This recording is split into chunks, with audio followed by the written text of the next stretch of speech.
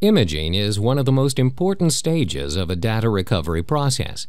Atola Insight allows you to make an image from source disk to either destination disk attached to your PC or to some file. On the top, there is information regarding previous imaging sessions for the current case. As we can see, this disk was partially imaged before with a number of errors. We can resume this imaging session, but for demonstration purposes, we'll just delete it from the case and start over from the very beginning. Let's choose Image to Disk. Here, you select a destination disk which is attached to the system. Imaging to disk has many different options, but for the majority of cases, you can just press the Start Imaging button, and the imaging will start with the optimal settings. Though, let's consider what parameters are available for you. At first, you may select what sectors you want to copy, all sectors with data, or you can use a custom selection and specify sectors you want to copy with a great level of detail, creating a media map. How to use the media map we'll discuss in another tutorial. The next group of settings defines a method of imaging. By means of them, we tell Atola Insight how our disk will be imaged. There are 5 common templates of these settings. Each of these templates can be changed.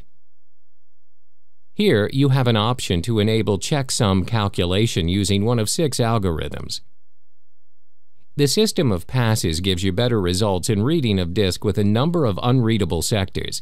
Here, the system of passes can be tuned. The idea behind passes is the following. Bad sectors usually come in groups. Therefore, it is useful to skip some sectors after a read error and return to them in the consecutive passes only after all good sectors are copied. Looking into this table, we can see that if it takes longer than 5 seconds to read the block of sectors in the first pass, or read error happens, then the next 500,000 sectors will be skipped. In the next pass, only 20,000 sectors will be skipped, and so on.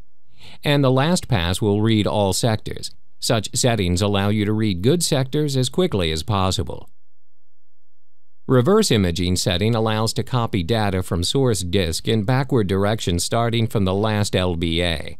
Also note that the direction of imaging as well as other settings can be changed on the fly during imaging process. When Insight encounters an unreadable sector, it is filled by a pattern. This pattern is the next option you can set up. Next option allows you to power down the hard disk drive after imaging is complete. And the last option sets up a maximum number of consecutive power cycles when source disk hangs before imaging termination. Now just press the Start Imaging button and imaging will be started.